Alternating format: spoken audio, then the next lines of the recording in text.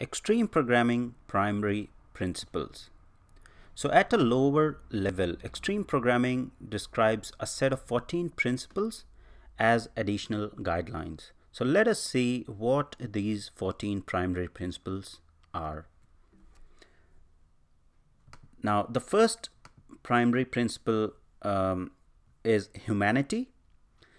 Second one is economics, mutual benefit, self-similarity, improvement, diversity, reflection, flow, opportunity, redundancy, failure, quality, baby steps, and accepted responsibility. So these are 14 principles as an additional guidelines in extreme programming. Let us see all of these one by one and understand what all of these mean in extreme programming.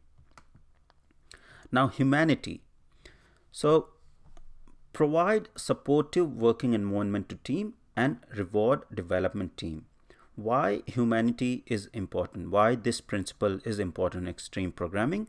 Because people develop software, and to gain their productivity or to gain productivity from people within team, you have to provide them with the supporting working environment and also reward the development team.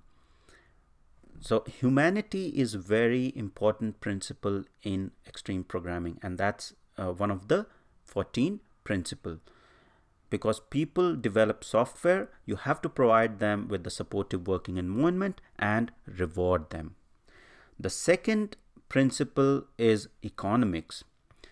The goal is to produce business value and not just the code or cutting edge technology, right? So if there is no business value of anything that the team is producing, that's of no value. So the main goal is to produce business value. That's the second principle of extreme programming. Third principle is mutual benefit.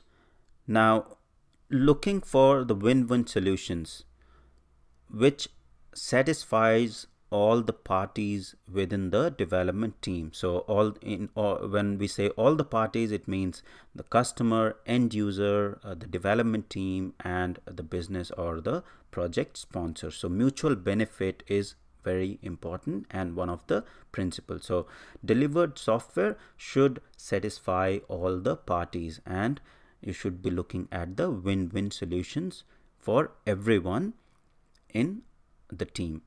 So that's the third principle of extreme programming.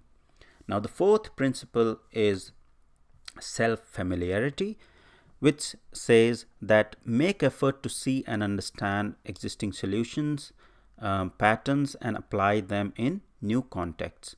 So understanding the existing solution, or when the team actually starts working towards something, then the understanding of the existing solution is very important. So getting yourself familiarized with what you have at this particular time before you actually start building the new solution. So you understand what you have at this point of time, existing solution, and then you apply the same context, same knowledge in the new context. That's the another principle of extreme programming. So having self-familiarity is also very important.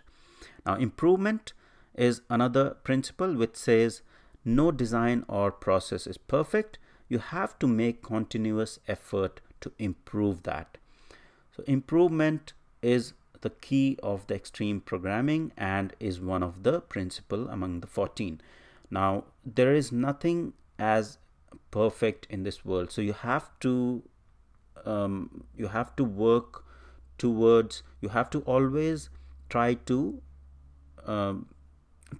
make yourself or try to continuously improve to make things better, right? So it doesn't matter what design you have done as part of the solution or the process you have defined, there is always a scope to make things better, be it code, be it process. So continuous effort to improve the existing design or existing process is another principle. You should be always looking to improve the process or design. So improvement is another principle in extreme programming. Diversity.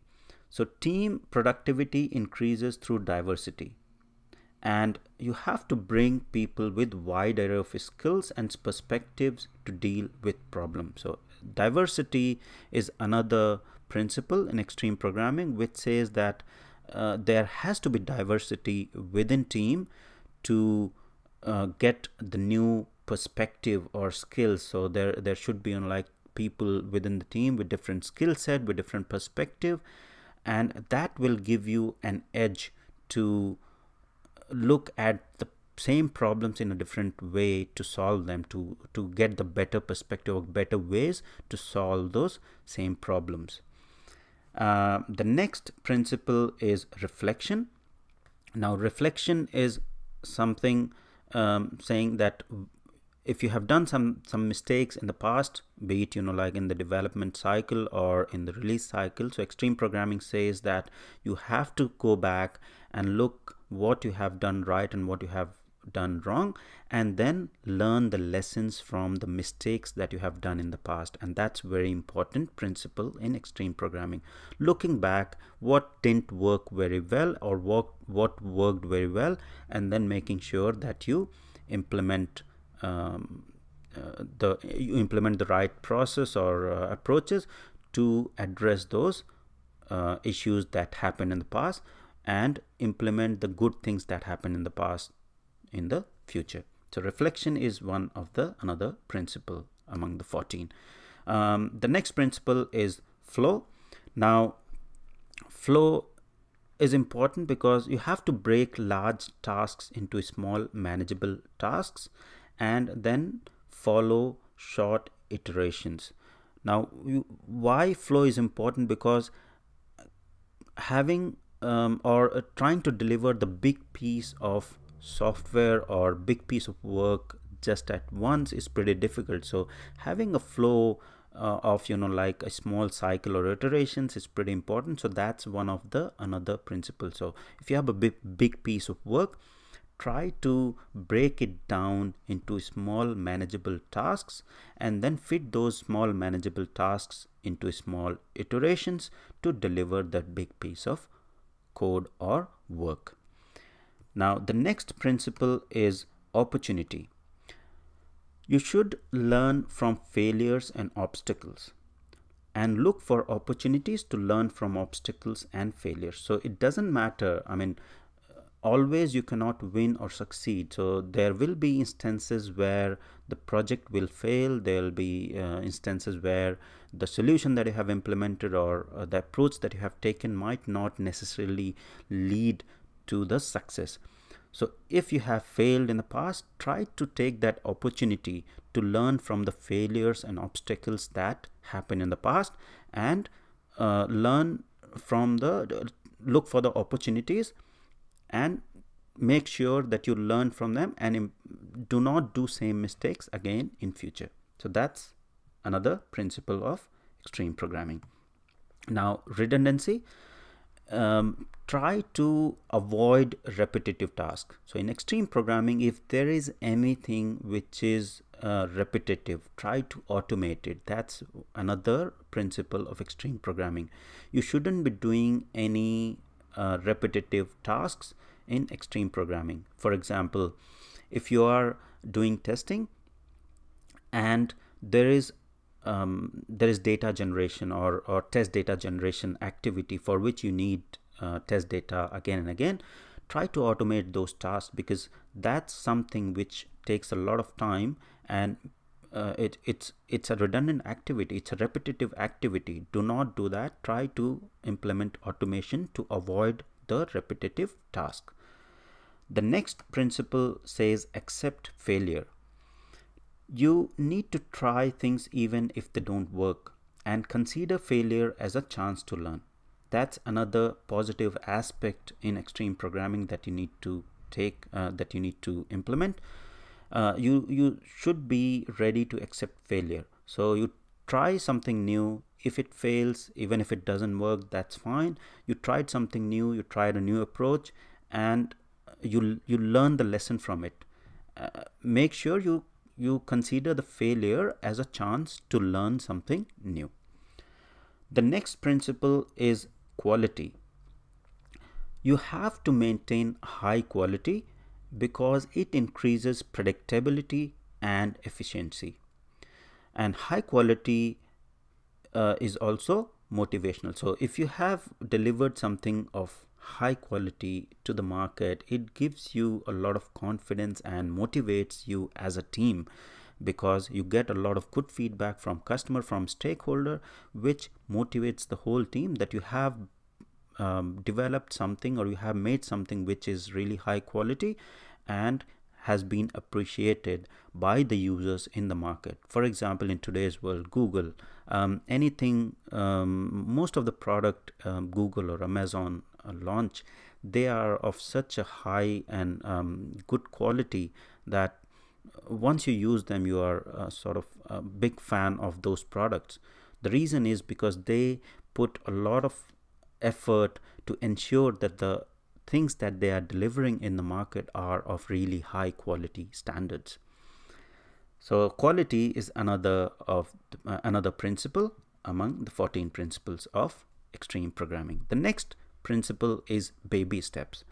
So don't rush too much. So baby steps is talking about basically take lots of little steps, can be faster than few large bounds. So rather than taking big steps or trying to finish majority of the chunk in small period of time, you have to take baby steps. Try to do things one at a time, or smaller things in a continuous iteration or short iterations on a regular basis, right? So take regular and prompt feedback and then improve in each iteration. So taking baby steps is much more important as compared to taking fast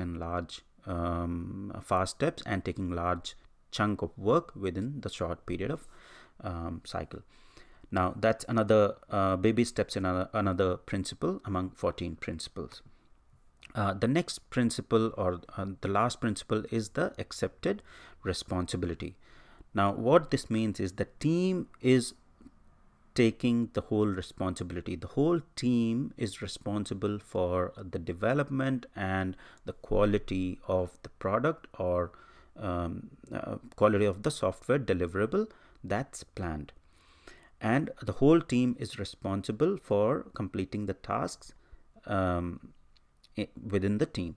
So accepted responsibility is one of the principle of extreme programming, wherein the team assumes responsibility. There is no regulation or prescribed by the management, or there is no one else who will guide the team for the responsibility. So team is self-guiding or self-managing team in extreme programming, and they should be accepting responsibility. So that's the last principle among the set of 14 principles of extreme programming.